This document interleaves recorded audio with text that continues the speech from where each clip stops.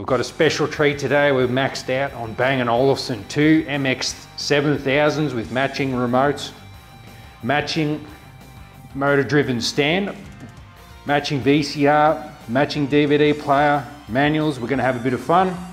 We're going to link them up together with some consoles and check them out. Check out the backs, check the insides, do a thorough review. Let's get right into it. The history of Bang & Olufsen's MX televisions cannot be completed without honouring Daivd Lewis. Daivd Lewis was a British industrial designer that joined B&O as a freelancer in the 1960s. By the early 1980s, Daivd became B&O's chief designer. His numerous designs include the BeoSystem 2500, BeoSound 9000 CD player, BeoLab 8000 speakers, BeoLab subwoofers, the BeoAvant CRT range and many more. He also led the design to the entire LX and MX CRTV range, including the MX7000. The MX7000 debuted in 1992, having a long production run of 10 years selling in huge quantities. It should come as no surprise then that the MX7000 is lauded and a favourite of gamers around the world. The standby light resides within inside that. That might be the infrared remote receiving port area. Down here we've got the main power switch, and then the step button changes channels, and it may be programmable to change volume as well. Headphone jack, and we have a green LED on the inside there to indicate the power, or the TV is on, and there's another one on the other side too. Two LEDs.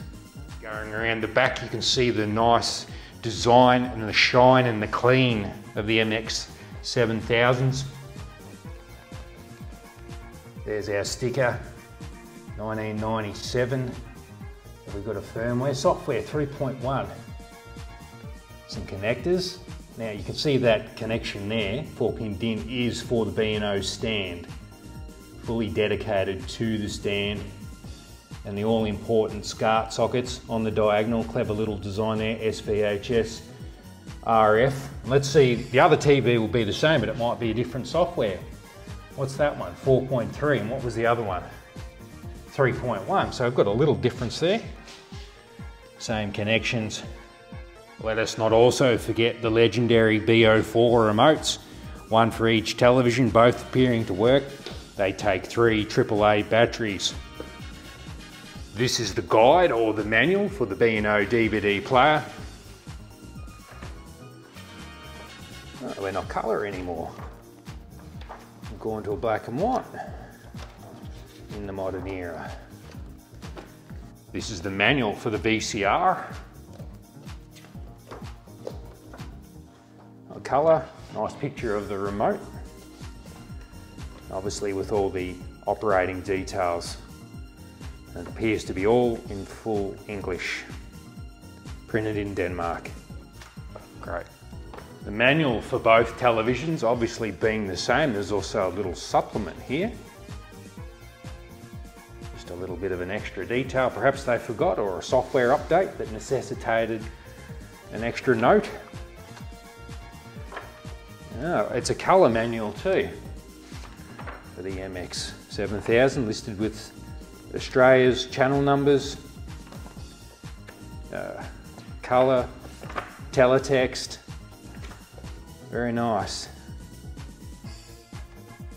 How to use, using in a link room, good stuff. This is also an additional manual to the VCR with connections to the MX7000 itself. SCART to SCART here, baby. It's a full SCART to full SCART connection guide. The VCR, the Bang & Olufsen VCR, is a sleek black unit, very square. There's the flap on the front for the tape to go in, the buttons, eject, rewind, play, forward, record. Going around to the back.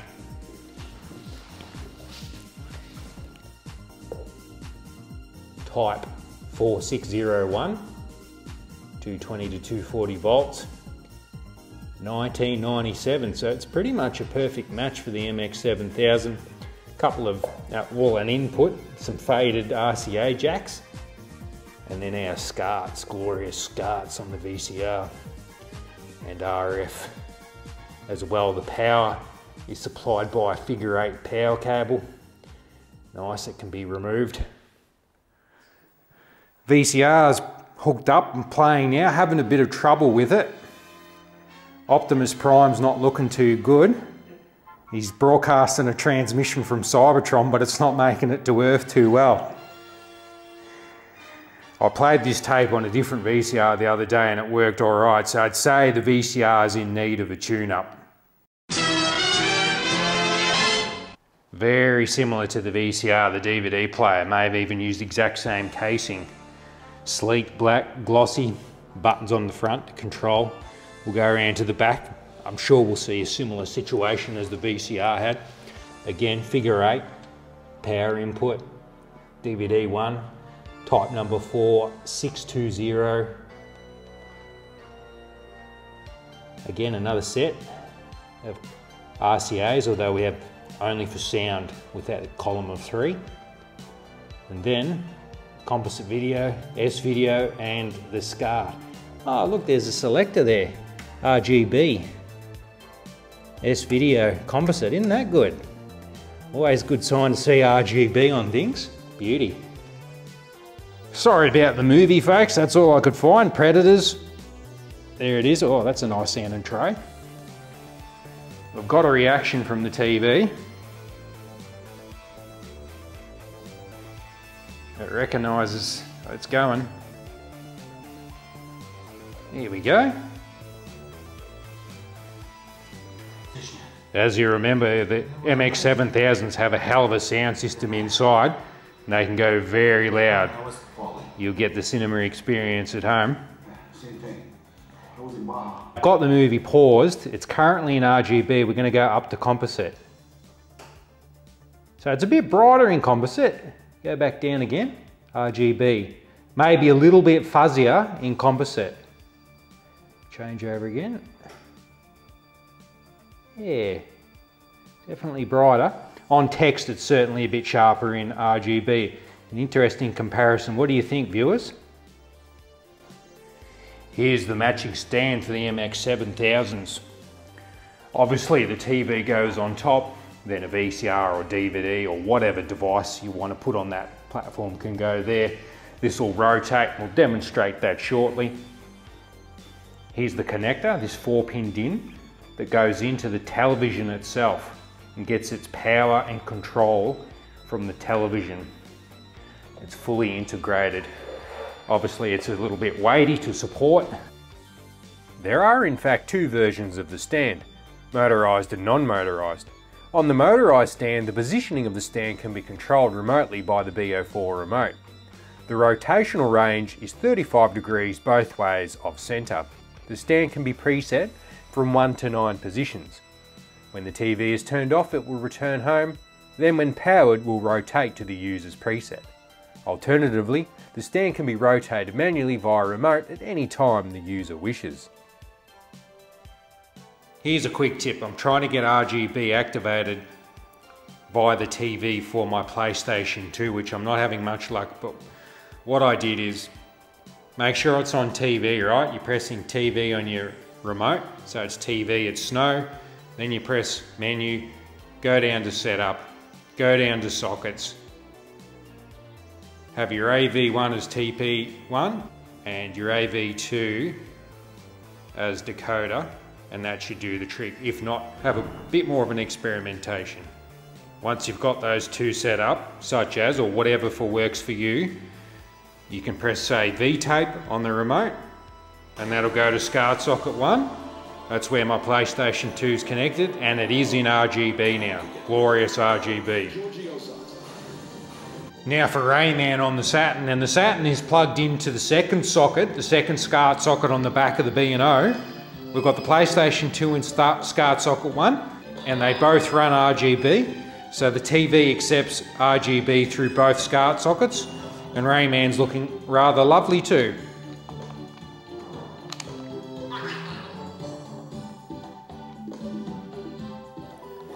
Wonder Boy in Monsterland on the Sega Ages Collection PS2, running in 240p, looking pretty good. We've got to adjust the vertical properties of the screen to fit it in a bit better though. That would make for an improvement. Let's go into 480i. Of course, that works. You can see the flicker of the interlace effect.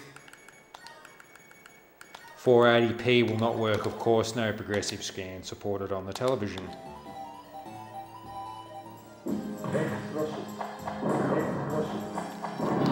Hey, I don't know how I got in here with 4 players going on. That's it.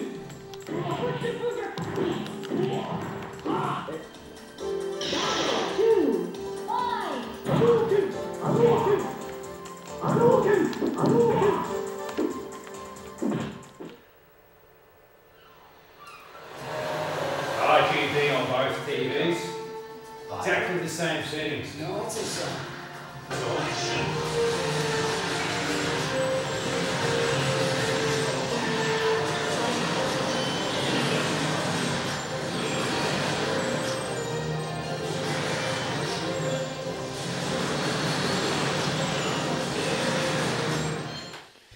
B&O is open. Looking at it, you think, well, that is rather slim, isn't it? But the chassis is even out at the moment. I mean, if we go in with it, now it's locked in, but it has a very slender profile without being a super slim tube that would come later from LG. Wash my mouth out with soap and water. Correction, the chassis is now pushed all the way in to make it even flusher. Amazing. There's our little neck board, and there's quite a series of board. Imagine designing this thing. You're designing it for space to fit. Some big heat sinks for the amplification of the television. Heatsink has this device here, this device in black. This device is attached to the heatsink. That must be doing the bulk of the work in the amplification of the sound, because it does have quite a beefy sound system, as we've said many times before. This one actually has the Philips tube label on it. It seems every time I open up a B&O, the label is never there, and I keep thinking B&O's got a conspiracy to hide the tube manufacturer. Now, this one's got it. A66 EAK Philips, made in Germany. Very slim. I don't know how you get to the flyback to make adjustments on it easily. I don't know if there's a remote location that you can adjust the properties of the flyback. And finally, also is the shell. There's the back shell. I'm sure B&O will use the same molds for the 50th anniversary MX7000 that's coming out in the 2030s. Cross your fingers for that one, boys and girls.